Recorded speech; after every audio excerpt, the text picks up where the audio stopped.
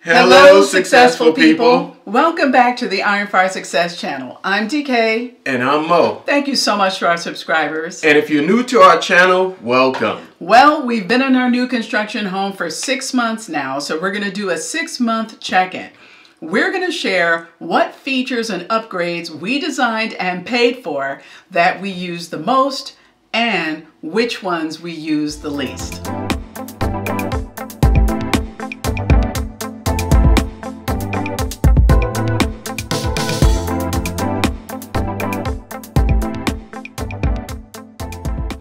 Okay, so let's get into this list. All right, so we have our top 10 most used and top 10 least used. So you want to do most used first? Yeah, let's start with most used. Okay, cool. You go first. Okay, so one of the upgrades that we had, or one of the features that we wanted to have in our house was motion sensors in certain places, particularly our pantry. So this is one of our most used items because Dee makes coffee every morning and we're in and out of the pantry all of the time. So we never have to hit a light switch. When we walk in, the under cabinet lighting comes on, and because the motion sensor is like eye shot from where we come in from the 2-car garage, the lights automatically pop on most of the time when we come in at night. So again, this is one of the most used features in our house. Such a good idea to put that motion switch in there. Yes, it was. Okay, and by the way, these are in no particular order of importance. It's just the 10 most. Number 2, USB outlet covers. Now, we didn't do this necessarily as part of the build, but we did have the electrician come back and put USB outlet covers in our master bathroom, and we have them in our island. We use those all the time. All the time. Cell phones are plugged in there. Even have like an on-counter bug light for when we have like the doors open and things like that. But they are definitely used, and in the bathroom because they have the USB toothbrushes and such. So it makes it a lot easier. Those were definitely worth the money. Yes. And speaking of the kitchen island, we also had a touch faucet installed in our kitchen. But it's not in the island though. It is the sink, because you'll see the way our kitchen is, the island and the sink is not in the island. But anyway, that touch faucet is fantastic because I do not like to have food on my hands. You know, while I'm cooking, I like to wash my hands frequently, and just you can touch it with your forearm, your elbow, the palm of your hand. That thing works fantastically. Yeah, and the touch sensitivity is at the edge where the faucet is and near where the handle is. So pretty sensitive too. Yes, that was awesome. That was a good buy.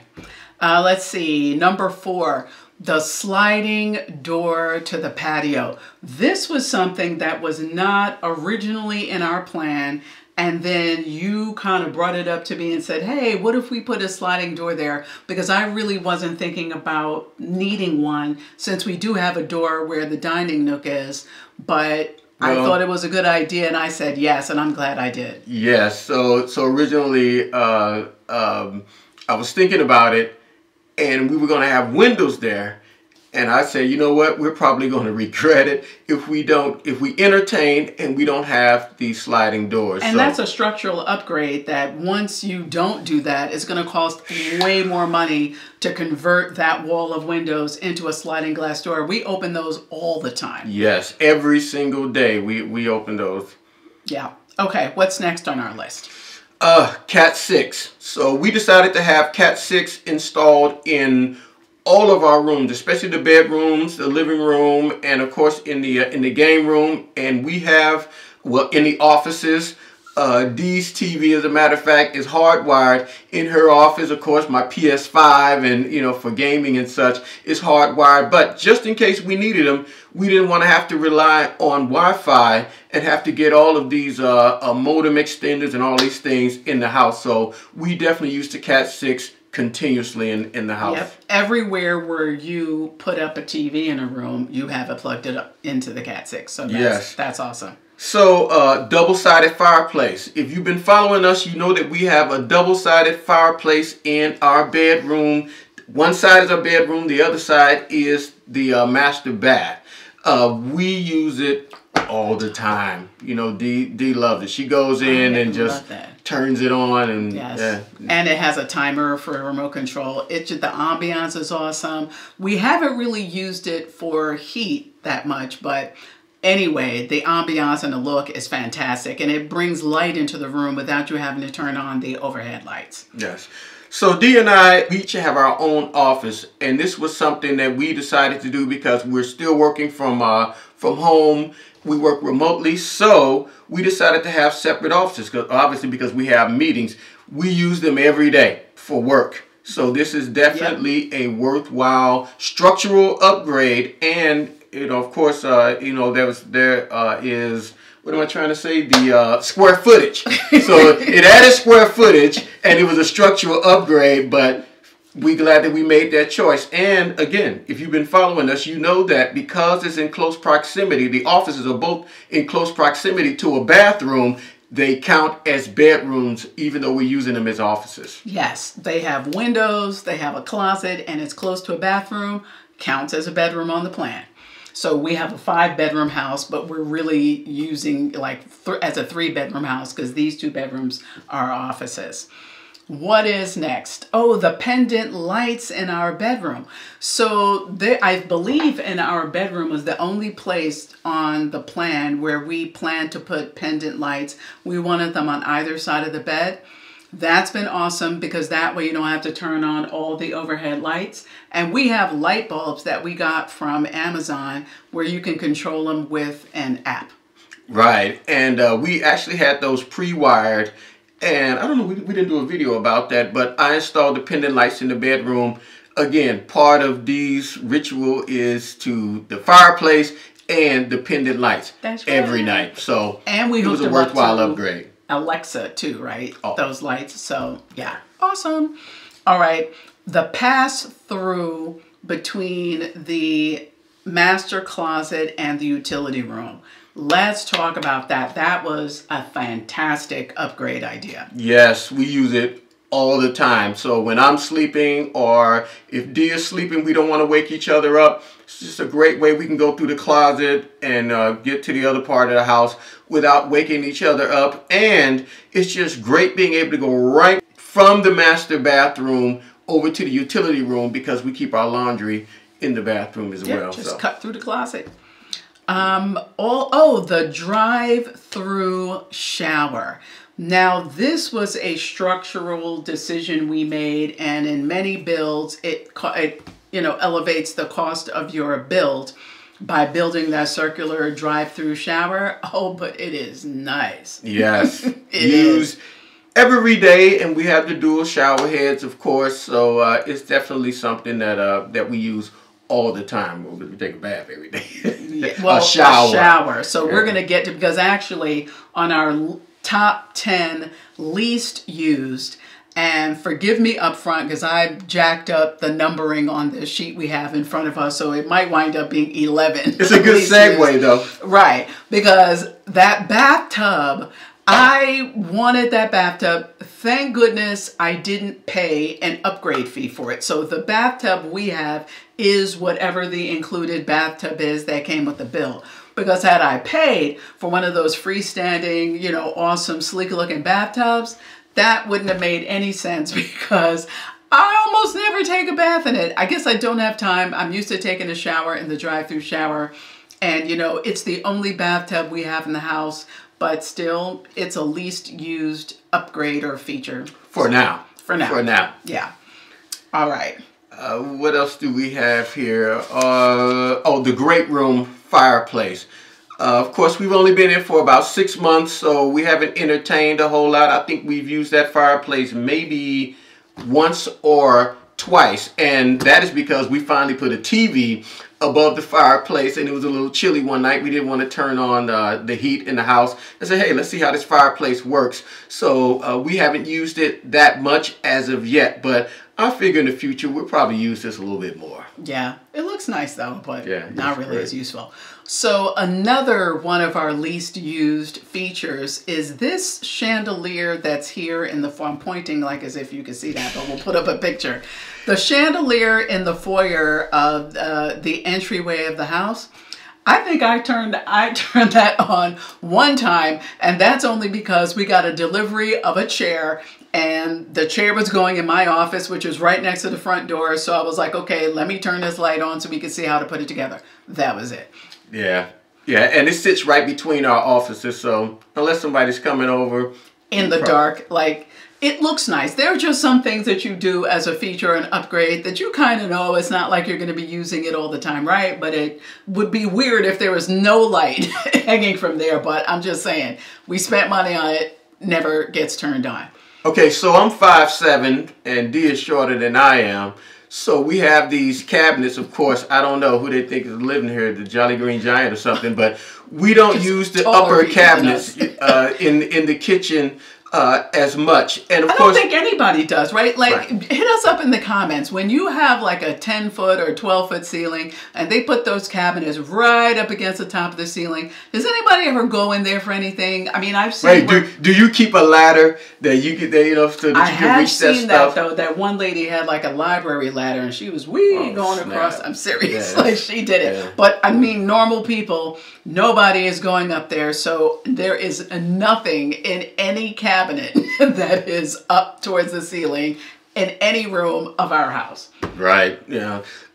Also, we have bars installed, one in our bedroom and one in the game room. And I think the one in the game room is we're not using it right now. I think that's attributed to us, just recently moving in, and we haven't entertained a whole lot. And there's another thing that I figure we'll probably use a lot more as time goes on. But right now, we have stuff on it, so we have not used it, but it was an upgrade. It's something we paid for on what, maybe 2 or 3 fronts, because we had to pay for the countertop to go in there, Right. cabinets to go in there, so it's almost a triple upgrade. And we still have to buy the mini fridges that are meant to go under the bars. So Right. So one in the 6 bedroom, months, and we haven't done it yet, just so you know. What else? Oh, the spare fridge space in the pantry. Now, this has not come up yet because there's only 2 of us, and we have one of those old school, new school Samsung side-by-sides. And my cousin warned me that if you do that, and you need to put anything wide in the fridge, that you're not going to be able to get it in there. the freezer space. Or the fridge. Yeah. And it's happened now that we got those crab legs from Costco in a box and it won't fit. So we had to plug up the old, top open freezer in the garage. Actually, that freezer is newer than the spare fridge that we brought with us from the rental. But in any case, that fridge has not been plugged in. We haven't needed to use it. It hasn't come up. I know people who have families, that's a different situation because you do need a backup fridge. But for us, it's been 6 months. We haven't even plugged it in. All right, what else? What's next? The great room plugs. Oh, yeah, the floor plugs. Floor plugs. So that was an upgrade that they charged us per floor plug. And I think just getting floor plugs is tough because once you say you want it in a particular spot, if after you move in, it turns out that the configuration of the room you want is different, it's just not as convenient as I thought it would be. Well, yeah. I think the placement of them is a little off, or a little different from what we had originally imagined. But other reason why is that we're still building up our furniture in our home. And again, this is one of those things that we'll probably use a lot more later. But as of right now, we're not using them. We don't have end tables yet. So. Right, there's nothing to put a lamp on. We got the lamps, but no end table. We haven't made a choice on that. About how to not go broke buying all new stuff for your house. You just don't do it and take your time. But you gotta say, don't forego it. Think about it. And don't forego it. But just know that you may not use it immediately. Yeah, it might be a while. The ceiling fan pre-wires. We did that in every room, I think. Now, that's another one of those things, Mo, that it's not because we're never going to have fans, but we moved in, it was Labor Day weekend. So really, putting up ceiling fans in the wintertime just didn't seem like a priority. And buying them through the builder as an upgrade, the lighting company that they use is a little, they were a little on the expensive side for the products that they had. We figured we could just get flush mounts. We'll get the pre-wiring and put flush mounts where those fans are going to be. We have a total of 9 places where we're going to have ceiling fans, including 2 out on the back patio. But we just decided to do those flush mounts for because we moved in. Yeah. It was chilly, and of course, it's becoming more of a thing now that it's getting warmer in Texas. Right, but so, yeah, paying for 9 ceiling fans in the winter was like we weren't going to do that. Yeah. LED light outlets, because we did put an outlet in the ceiling in our bedroom, and we put an outlet in the ceiling in the game room, and I think we have outlets underneath the floating vanities in the bathroom too. We do in the owner's suite, in the owner's bath. We have those, and we just haven't. We haven't got around to doing it. That's all. I mean, so that's what happens when you're busy, you're moving in, you have a job, you have stuff to do. I'm not sure how people may just like poof and everything in your house is done. But so far, that hasn't been a priority for us either. Oh, speaking of plugs, I know we're going to have one more now. We have yet to use those plugs that we got next to our toilets, those outlets. Oh, right. So we had outlets put next to all of our toilets in our bathrooms so that we could later have bidets. So we could get the electric bidets. You can put it on top of the toilet seat. It's awesome, but it costs money. So yeah, we haven't done that yet either. Okay, so now I don't know what number we're up to, but we have 2 more on this list. We might as well get them out. The barn door. Right. Looks great. Yeah, so and you're going to see pictures of where our barn door is. So we have a barn door between our game room and our kitchen lounge area.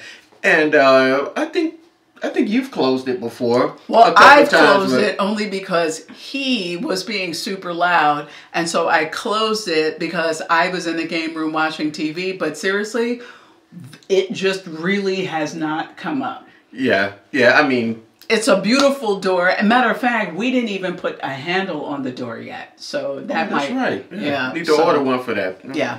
And that actually is our last thing, because we started talking about the bathtub in our master bath that doesn't get used. So any other thing you can think of we need to talk about? Nope. Just okay. Continue just so you know. To well, if you haven't already done so, please subscribe to our channel so that you can see more videos about new home construction and these model home tours that we do in and around the San Antonio area. And continue to follow us as we continue to turn our new construction house into a home. And as always, until next time, be peaceful, stay prayerful, and count those blessings.